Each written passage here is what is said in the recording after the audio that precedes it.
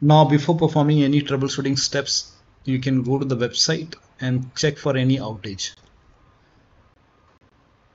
So here you can see server status, and over here you will see the status, server status. Here you can see all the green tick. That means there is no outage right now. But if you see busy icon, full icon, or maintenance icon, that means there is an outage and you have to wait.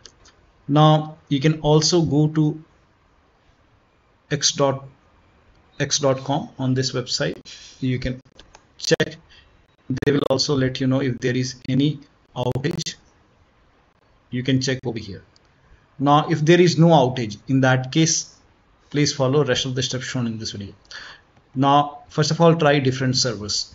So when you launch the game, now you can try Japan. For many users, selecting Japan has worked. You can even try Western America, South America. So switch to different server and then you can check. Maybe it will work for you.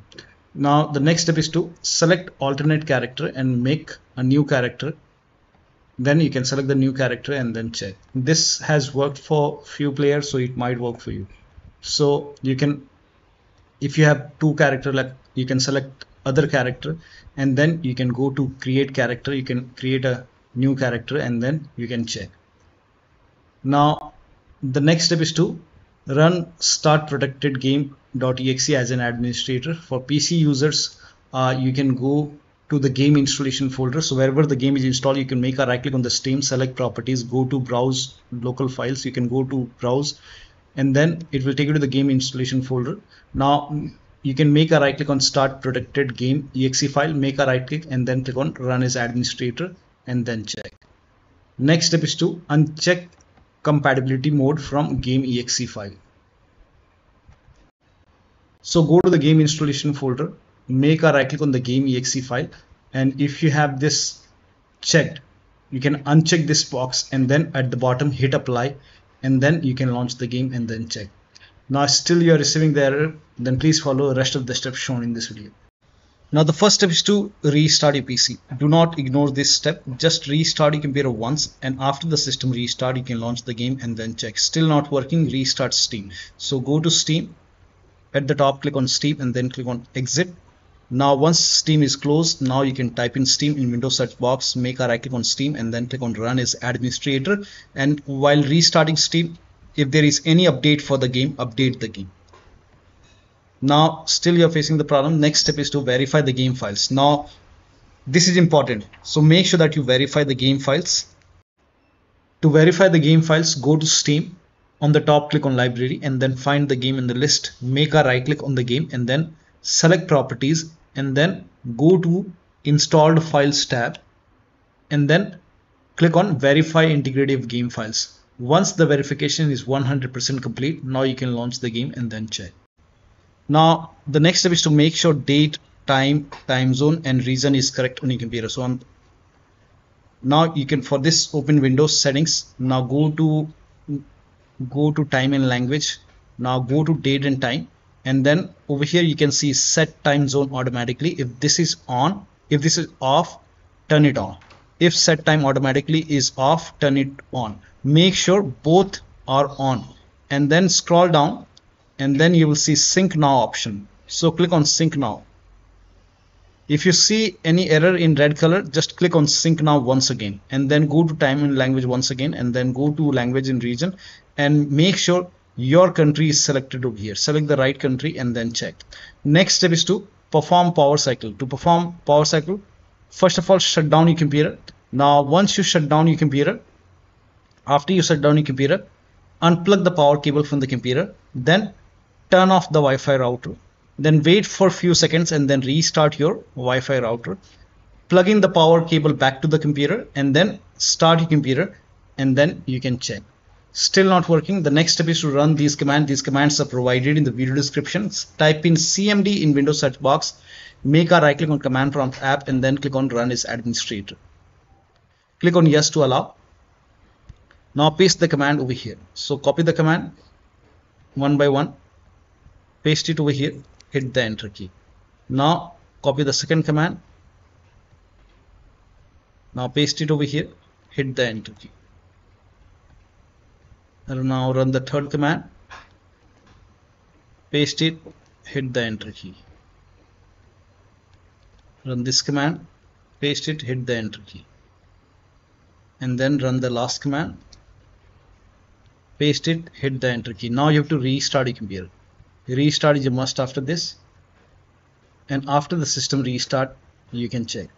Next step is to, now if you're using any third-party antivirus like Avast, Norton, Bitdefender, McAfee, whichever antivirus program you're using, allow the game.exe file to your antivirus program.